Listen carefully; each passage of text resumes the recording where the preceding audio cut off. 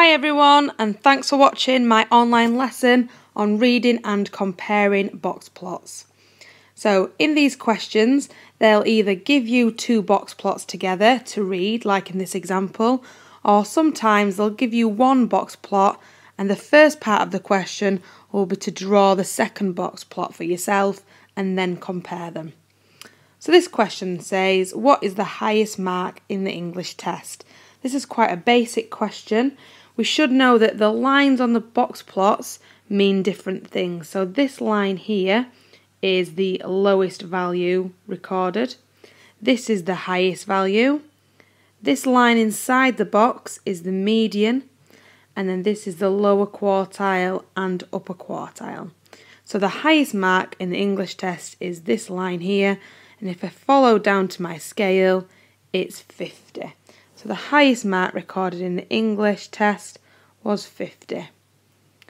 The second part of this question says compare the distributions of the marks in the English test and the marks in the maths test. And they're asking for 2 comments. Now you need to know what the examiner's looking for here, and they're looking for you to make the first comment about the medians and the second comment about either the ranges or the interquartile ranges. So you can't just comment and say what the medians are. We need to write what these medians tell us. So if you look at the medians of the English and Maths scores, it's clear that the median score for English is much higher than the median score for Maths. The median score for English is 38 and the median score for Maths is 27. So this shows us that on average the scores for English were better than for Maths. So I'm going to write English has a higher median, and I'm just going to put in brackets what that is, which is 38 than Maths, and Maths is 27. So on average, English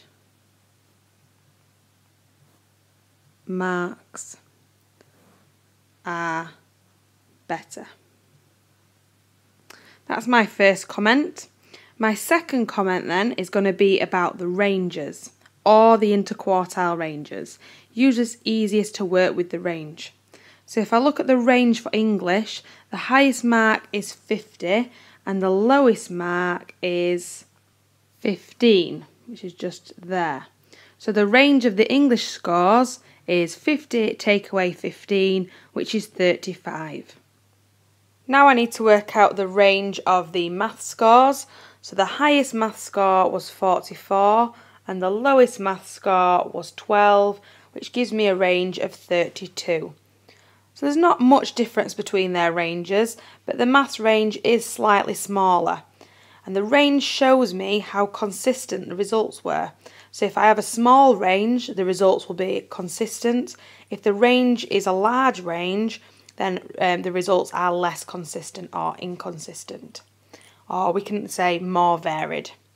So my second comment, I'm just going to delete what I've written here about the median. So I'm going to write Maths range, which is 32, is smaller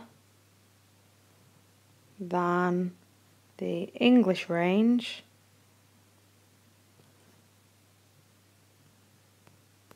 of 35, showing Maths results are more consistent, or I could say less varied. So that last question covered comparing box plots. This one covers a little bit more on reading them. So this box plot is about the distribution of weights of bags on a plane, and the first question says, Jean says the heaviest bag weighs 23 kilos. She is wrong, explain why. So again, this is a simple question. If we look here, this is the highest value recorded. So this is our heaviest bag. It's actually 29 kilos. The 23 that Jean has read is this line here, which represents the upper quartile. So I'm going to write that 23 kilos is the upper quartile. And I'm also going to write what the actual answer is. So I'm going to put 29 kilograms is the heaviest bag.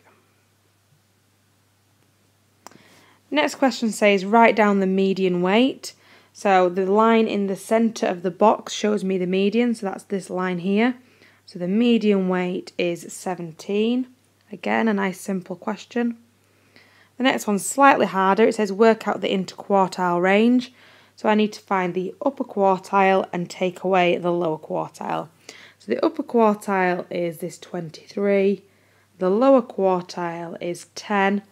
So I'm going to do 23, take away 10.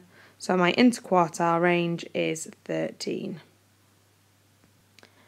This last question is slightly trickier. It's expecting you to understand what the lower quartile, what the median, what the upper quartile are actually showing you. So this says there are 240 bags on the plane. Work out the number of bags with a weight of 10 kilograms or less. So if you look at the 10 kilogram mark, it's actually the lower quartile. Now the median represents where 50% of the bags are. So the median is the middle. The upper quartile is our 3/4 mark, and our lower quartile is our quarter mark.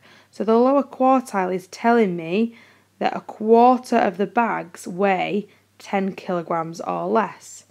So I've just got to work out what 1/4 of 240 is.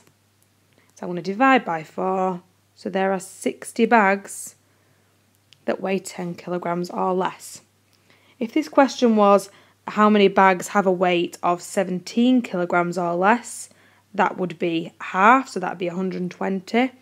The number of bags with a weight of 23 kilos or less would be 3/4, so that would be 180.